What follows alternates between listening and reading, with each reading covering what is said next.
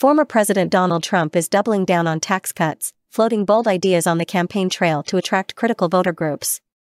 His proposals target everything from slashing Social Security taxes to cutting levies on overtime pay and tips. While these moves could energize seniors in Florida, service workers in Nevada, and hourly employees in Rust Belt states, they come with a hefty price tag, trillions on top of existing federal costs. The plans have left Republicans in Washington scratching their heads, unsure how to deliver on Trump's ambitious promises while managing the nation's already soaring $2 trillion deficit. Even Trump's own 2017 Tax Cuts and Jobs Act is up for renewal, yet his new ideas could complicate future debates on tax policy. Some of Trump's proposals, like cutting overtime and tips taxes, have even gained traction with Democrats, making it a bipartisan puzzle. But many experts argue the plans are poorly conceived, difficult to implement, and disproportionately favor certain taxpayers.